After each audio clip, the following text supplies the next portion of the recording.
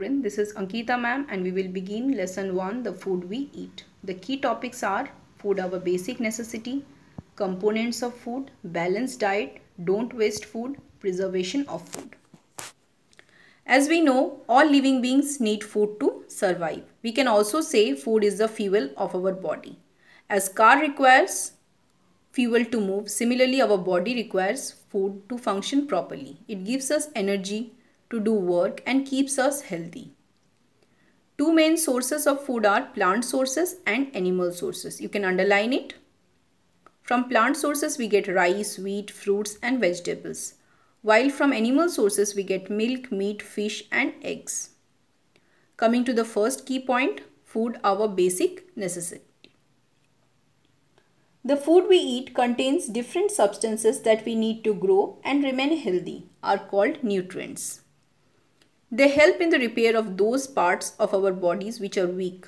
Please underline it. Infobuzz, please stick it out. Plants absorb nutrients from the soil and from the air. Aquatic plants absorb nutrients from water. Components of food. Food is made up of nutrients like carbohydrate, fats, protein, vitamins and minerals. You can underline it. Beside nutrients, foods also contain roughage and water, which is equally important. Please underline it. Coming to the first part, carbohydrate, at the side you can write energy giving food. Carbohydrates are the main source of energy for our bodies.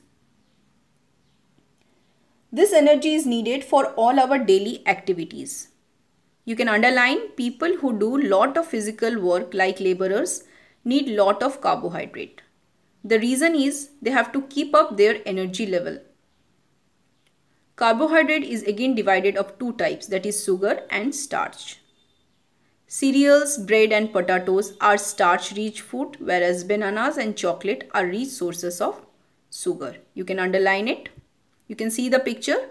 Foods rich in carbohydrate. Coming to the next part, that is fats.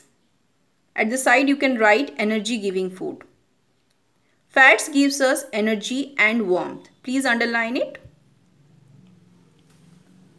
These foods gives more energy than carbohydrates and are a long-term source of energy. Even our body can store fat for later use. Although fats are essential for our body, but excessive fat may cause obesity. Butter, ghee, oil and cheese are rich in fats. Please underline it. Foods rich in carbohydrates and fats are called energy giving food. You can see the picture, foods rich in fat. We'll come to the next point, that is proteins. Proteins are body building food. At the side you can write proteins are the body building foods. It helps in the growth and repair of our body. Children requires large amount of proteins. Do you know the reason why? Children need it because it provides their body with energy to support growth, development and maintenance of muscle, bones, organs and all body cells. They also help in building our muscles and fight off infections and diseases. Pulses, meat, fish, milk, eggs, soya and peas are rich source of protein. Please underline help in building up of muscles and fighting of infections and diseases. And examples also please underline it. Foods rich in proteins are called body building foods. Coming to the next part, that is vitamins. We call it as a protective food. It is required in a very small quantity, but helps our body to function properly. It also protects us from various diseases. Some of the names of vitamins are given over here. Vitamin A, vitamin B, vitamin C, D, E and K.